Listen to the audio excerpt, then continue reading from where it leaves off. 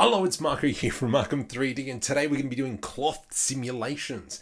Now we've got quite a few things we're going to be covering. We're going to be covering constraints, hooks, cloth simulations. Now we'll be using simply cloth as well, and if you want to pick that up, there is a link in the description, but we will be going through the manual process as well. So sit back. If you want to jump around, I do have the chapters set up. So if you want to jump to certain bits, go right ahead. If you haven't already, subscribe. Helps me out, boosts the YouTube algorithms. Oh, and the like and comment and all that jazz. Nah. All right, let's just start off by deleting that default cube as always. And what I'm going to do now is add in a floor plane. So let's go Shift A mesh plane and scale that up. Now what I'm going to do is import a character. So I'm just going to go File, Import FBX. And I'm just going to double click on my character. And this chap is from Reallusion's Character Creator 3. And these animations are from ActorCore. So you can see him just strutting his stuff, going for a nice walk. Oh, that's nice, buddy. Let's come back to the start. What I'm going to do now is add some empties to attach our cloth simulation to. So I'm just going to off click that. Let's go Shift A, add in an empty. And what I'm going to do is just add in a sphere empty and scale that down. Now we need to attach this to the armature. So let's go over into Object Constraints over here. Add object constraint child of, target will be armature, the bone will be L_clavicle. There we go, and that's now attached it to there. I'm just going to scale that in a little bit more. And what I'm going to do is just kind of position it just so it's sitting about there, just on top of the shoulder. Maybe we'll bring it even back a little bit.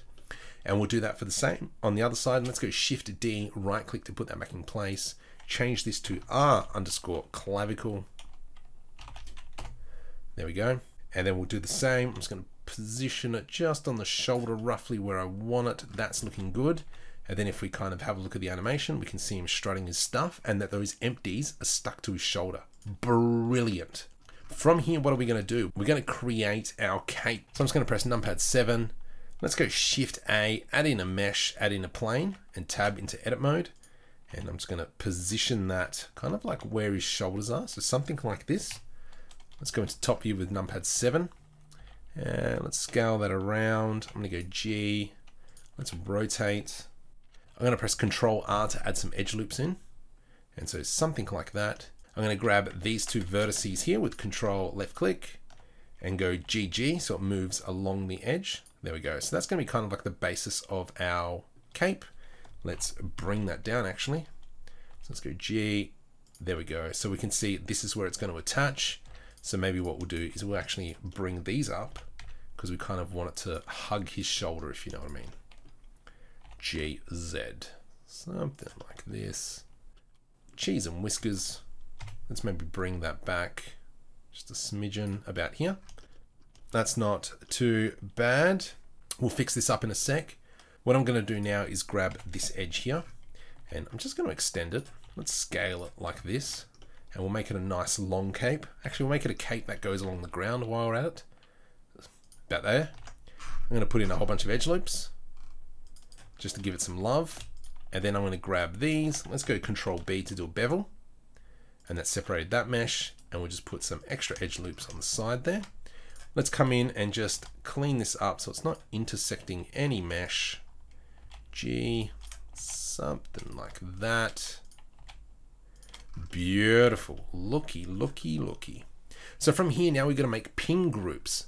Now we can do this through simply cloth add-on where I can go create cloth, go into edit mode, and we can create our groups through here. So if I select these three vertices, because these are the ones that I want attached to his shoulders, I can come over and go create new pins. The other option is you come into the vertex groups. Let's select our sides there. I'm going to press plus sign group. This one will be R_clavicle. Let's come over into the other side. There we go. And this will be L_clavicle. Now what's important is this simply pin group that we already created up here actually covers both of these. So if I deselect them and I go select, we can see they're on both sides. Now why am I saying this is because this is important.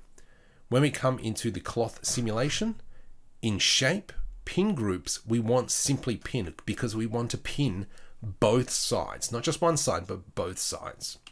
So let's press tab to go back into object mode. From here, we need to parent our cape to our empties.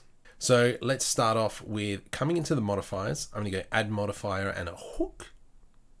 I said that really weird. Let's go into objects. Let's select our empty.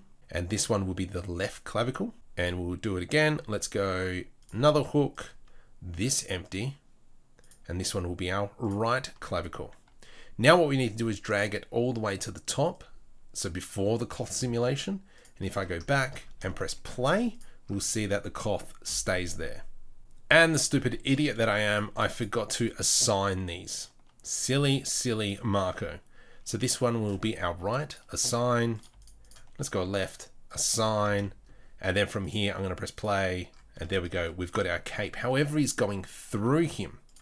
And we can see it's going through the ground. So let's first start off. I'm going to select the floor plane.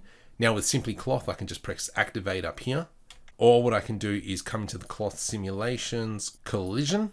There we go. And so now if we press play, we should collide with the ground, you little ripper. Now we want it to collide with the person. Now what I can do is I can select his clothes and his pants and the body separately.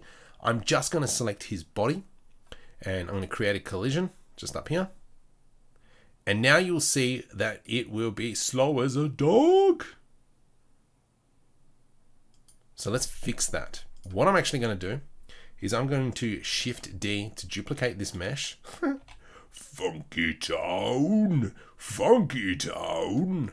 And let's come back into our first and we're going to remove the collision.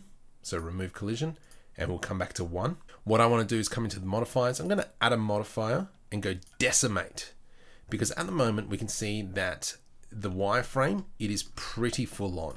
I think I can go about 0.05 and you can see just how much we've taken off that. From here, I am going to press Control A, but it's going to give me an error. That's right, and that's because there's shape keys. So let's get rid of all our shape keys. We're not going to be worrying about this one. Delete all shape keys. Then we can come to modifiers, Control A, and we've applied that modifier. Now, I think if I press play, it'll still have a bit of a hissy fit. Nope. So that looks way better. Now, obviously, we don't want to be rendering that. So what we can do is come up into filters, enable our viewport display and our render display. And then I'm just going to remove them too. So if we come back to the start and press play, there we go. Look at that, la-di-da. Let's select our cloth. What we can do here is reset the cache. Whenever you're doing cloth simulations, I find that that reset button on simply cloth just fixes so many problems. But if we go press play, it doesn't look so much better. We still apparently need to have that in viewport display. So let's come back to the start, reset, press play. There we go.